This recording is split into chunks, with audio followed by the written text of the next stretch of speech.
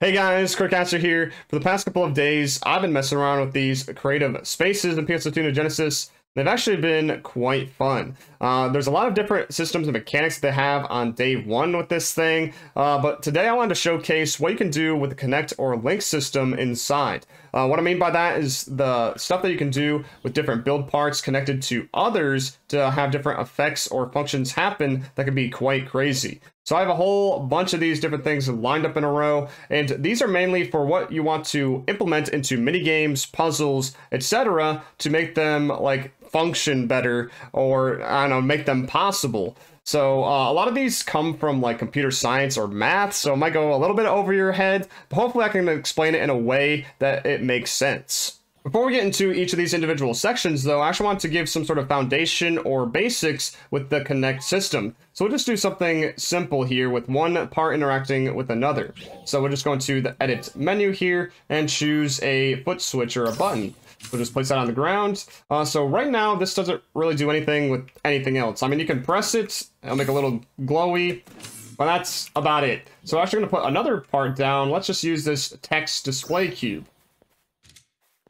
So with that on the ground now, it still won't do anything. So I mean, press that, nothing happens. So we still need to connect the two using the connect system. So we'll actually go to the settings here and then click on the individual part. So this is the build part settings for the foot switch here, and it has a whole bunch available. So on the top here is like settings for like showing the build part or hiding it, the build collision detection, so you can like go through it if you turn it off.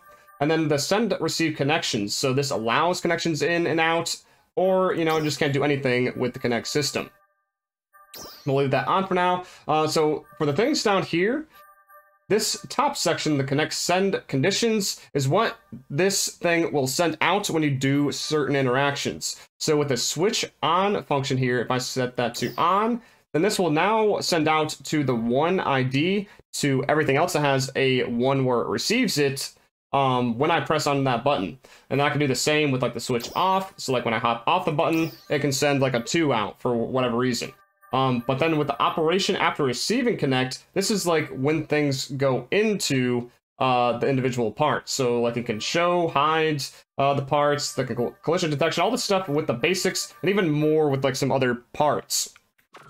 But now let's actually look at the text display cube and try to connect the IDs that I put with the switch on, switch off. So in here we have this text display playback. We'll actually just leave it on the goal here. And then down below you can see there's play text display and then also play text display here.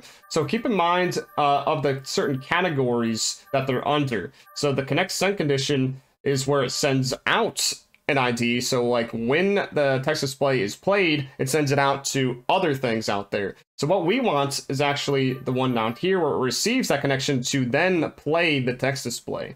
So actually put that on and leave it on the 1, so when I turn on the switch, it plays that goal on screen. So just jump on there. And it says goal, and there it is. And it's actually that easy. And now let's actually use that 2 ID when you get off of that switch. So I should go back to the cube here, and then I guess we will have it disable the collision detection when it goes on a 2, so when I get off the button. So what that means is like going through, as I said earlier, with the build parts, right now I can't physically go through it, but then when I press the button, it says goal, and then I get off of it, I can now go through the said button.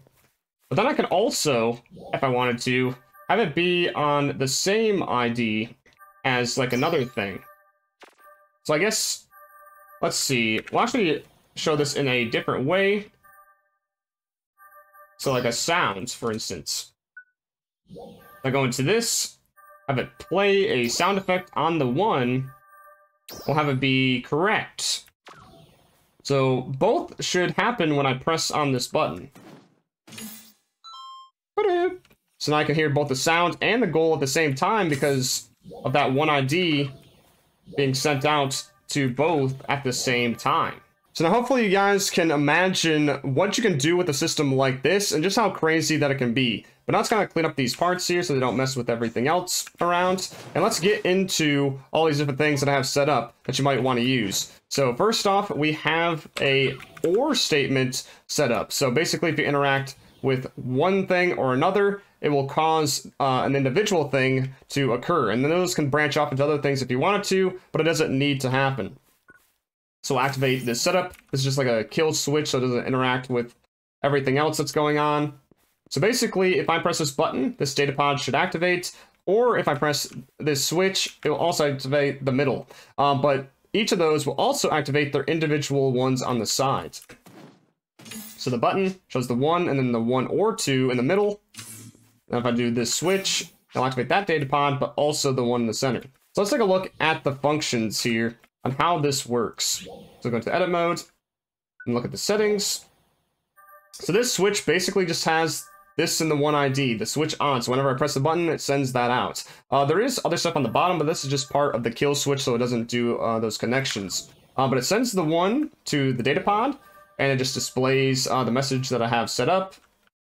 But for this cube, this combo cube, this takes 2 inputs, and once it gets those 2 inputs, it sends out its own ID. But the way that I have it set up is it takes the 1 and puts it into both of those slots, so then it's full, and it sends out a 3. So that 3 goes into this middle pod here and shows that message. So for the access switch, though, it's kind of a little bit different. It just has 2 for the switch on and the switch off, since it's a little bit different interactions. But basically, if I interact with it in any way, it sends that out. And that sends that to this data pod to show the message. But also into this cube, just the same way with the ones with the other. So it takes both, it takes it into both of the sections here. And then it sends out a 3, just the same as this other cube, to do this middle interaction whenever I do either of those. So this could be very useful if you want a certain thing to happen with both objects, but not everything connected. So like a certain unique thing on the side here, like these data pods, or just something else that you want to do. And now let's move on to the next thing. Let me just kill this here, and then activate this one. So this is the AND statement. So basically it requires both of the objects to be interacted with to then like open this door or close it. So to test this out here, I'll press this button, and then, nothing is happening. I just keep pressing it. It does nothing. But then if I press this other button, finally, it opens the door. But now once it does that once, I have to press both buttons again. So if I press this, nothing. But then if I press this one finally again, it closes the door. And that just kind of like goes back and forth between the two. Let's kind of take a look at how this is set up. So this is kind of similar with like the combo cube setup. But yeah, this is a switch on for the 1 ID. This one is the 2 ID. And that both goes into this cube.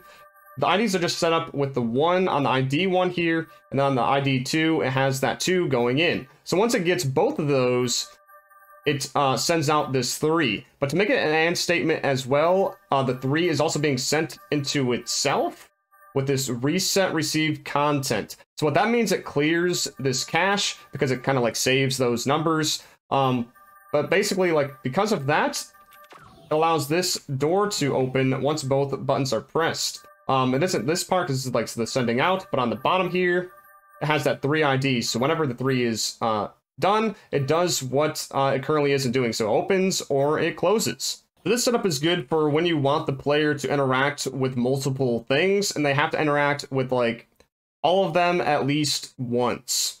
But let's shut this one off.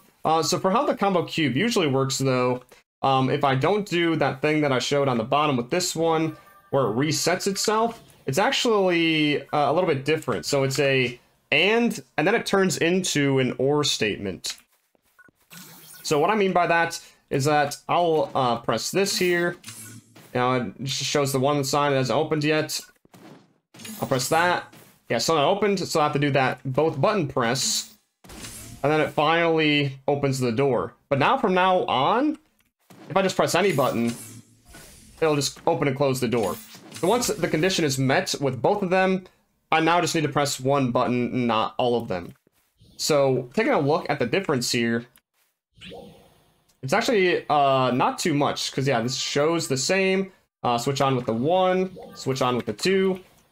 But yeah, it sends out the 3 once it gets both of the numbers. It just doesn't have that reset happen automatically with itself. This little button here does that if I want to reset its cache.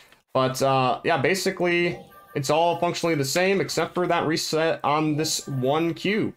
So I don't know where you'd want to use this one. I guess, like I said, if you just want the player to at first do both, but later only need one of them, it's probably like some niche scenarios with like some mini games or something like that. Moving on to the next one though, it gets a little bit complicated. So this is one where I've been trying to make all must be true, like all these switches must be on at once and not turned off, to then have a like skylift appear so you can use it.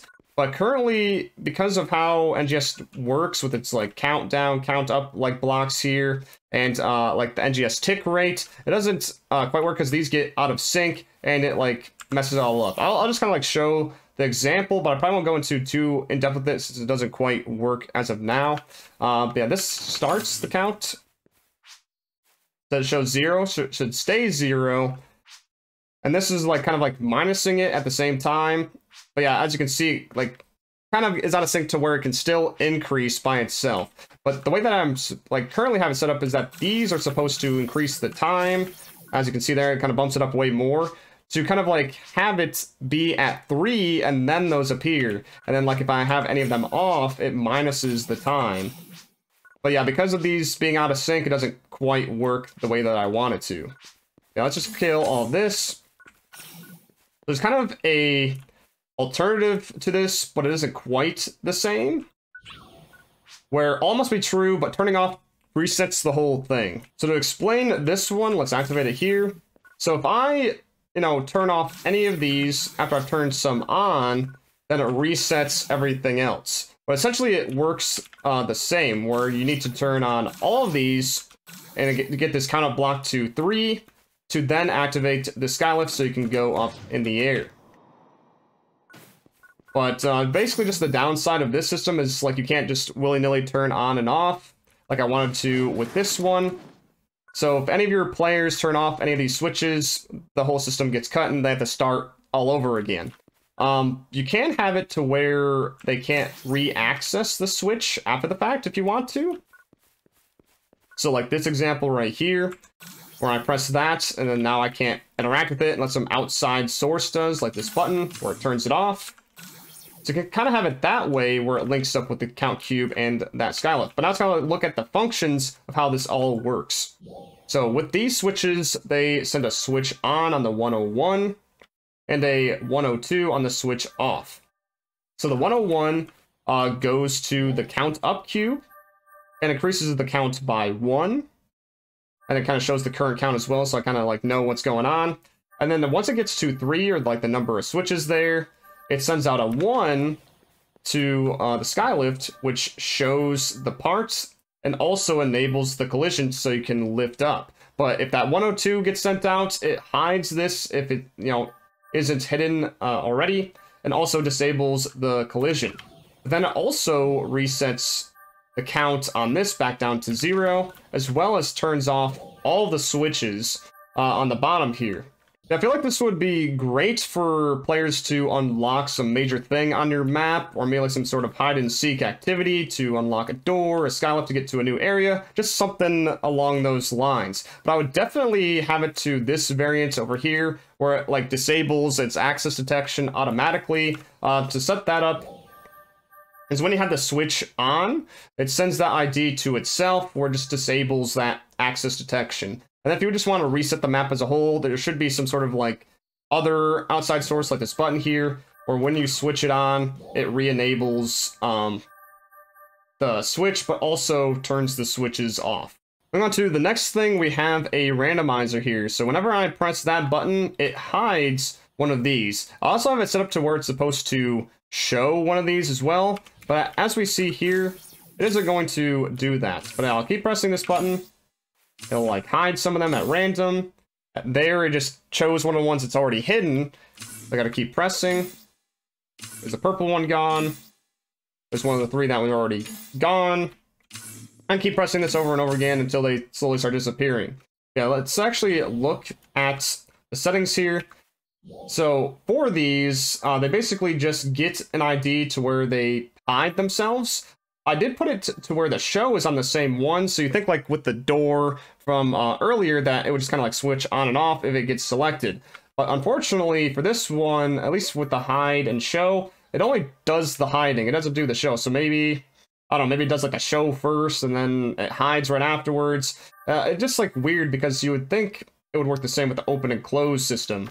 But in this random block cube, it sends out 999, 998, 997, 996, and 995. And each of those kind of line up with these. So it hides on the 998 there for that one, 997, and so on and so forth. But how it randomly chooses all these is basically it sent a signal, which is from this button here. This button just sends a 1 out to this cube, and then it just at random chooses these 5 options. You're limited to the 5 options, but you can do less than that if you want to, or you can just actually have more cubes and like combo it with that combo cube from earlier, so you can have like more randomization with it if you want to. Yeah, there are a ton of uses for randomization in this game that I couldn't even really, you know, say all of them, but yeah, you can do stuff like this, open and close doors at random, just whatever that you would come up with for games or just like even some visuals. But I guess just to show here, something that you could do for this like showing thing. We'll just do like another number here. I believe this is 994 on this one, yeah. So this button is kind of set up to re-show everything again that got disappeared, since this random block doesn't seem to work when sending that same signal there. So we'll do that, and then we'll just hit this button to where it just shows them all again, and then you can continue with the random little disappearing color game. Yeah, going on to the next room over, this is where randomization kind of works when using that same number with the doors here. So hitting that to turn it on, I can hit this here to where it just chooses a door at random to open or close based on what it is already. For some reason there it seemed to choose all 3 in a row, but that's not usually the case. For some reason it just chose 3 in a row again. Come on, do a little bit more random than that. There we go, see, it went back to that one. Yeah, this system is essentially the same as the one room over, where this button sends out a 1 to this cube to then choose one of these 3 options, 999, 998, 997, to go to these doors. Just that these doors actually can do both of the options. It just chooses one or the other based on its current condition. But also what I have set up here is a looping timer, which can do the randomness automatically every 3 seconds. So I just got to press this button to activate it. And this timer goes to this cube to then go to the doors. So I don't need to press any buttons anymore. It just kind of does that automatically. So how this works, this button is sending a signal to this cube to kind of start. And then essentially every 3 seconds, it kind of resets itself.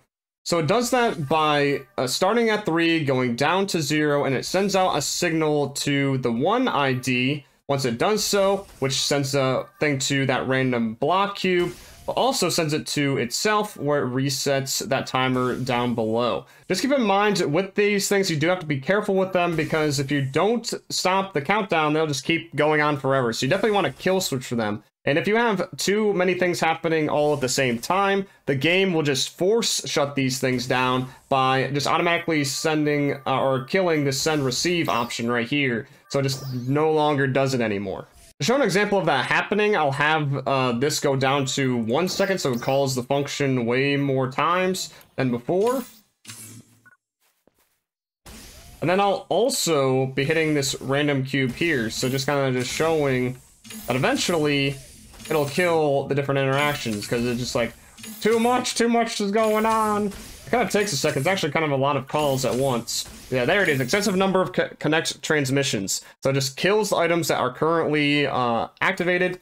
And as you can see in these items, they can still send and receive connections. Yeah, just like they're not doing anything anymore. Or at least some of them aren't. But if you just like press something else to kind of start it back up, it'll just keep going as like if nothing even happened. But just be aware that that kind of exists to where it could just stop everything, even if they're still kind of receiving or sending signals. But that is everything with this one here, so let's deactivate it. Hopefully this can be useful in many things, not just the randomizer, but the actual timer in the background as well. But we have this last thing here, where this is a XOR statement. So what that means, for those who don't know, means one of the things can happen, but not the other, or not both. I'll just take a look at how it works, though. So if I press this button as many times as I want, I'll just keep opening and closing the door. But if I press the other button, it'll do it once, but now I can't do anything with either button. It just kills it. And it's toast. So then if I reactivate the system again, so I can just press the one button as many times as I want. And then if I go to the other one at all, still does it like the one time, and then now the whole system is dead. So just to take a look at this, it's a pretty simple thing again, just this button sends out a 1, other one sends out a 2, and they go into these cubes here. So double 1 there, so anytime that button gets pressed, this sends out a 3, and when this button gets pressed, it gets put into there for 2, and that sends out a 3, so either can open that door. So pretty much similar to that OR statement at the beginning of the video, but there's an extra little thing in the corner here. So this is what makes it an XOR statement. So when this receives both of those signals, kind of like in that AND statement, then it sends out a signal that kills everything. So then you can no longer do anything with the door. It's just done. It's toast.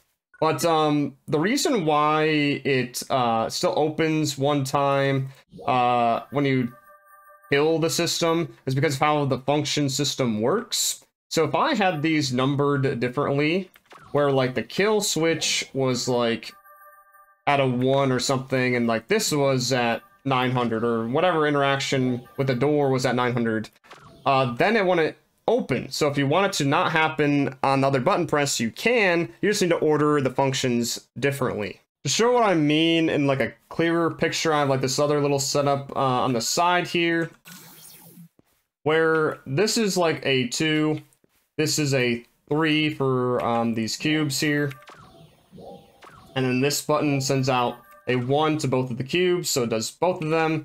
So when I press that, the 2 happens first, and then the 3 happens. So just like ordering of the functions, they just go down the list based off when they are activated. I could even like move these two around to like different positions on the map. So like this one goes back over here, and this one over here, and it would still do the same. So the 2 would get activated first, and then the 3. Doesn't matter where they're at. That's everything that I have for you guys today, though. Hopefully it all helps and wasn't too hard to understand. I guess just like one final thing here I wanted to show off. This is my main creative space. I've been working on a lot of different things here. Definitely on games, though. I got a fully functioning tic-tac-toe board, a red light, green light prototype from like Squid Game or just that children's game, and even Heads or Tails house over there. But there's just like so many different things that you guys can do. I've seen some fantastic things already on Twitter and elsewhere, and I'm definitely looking forward to more. I'll see you guys in the next NGS video, though. Peace.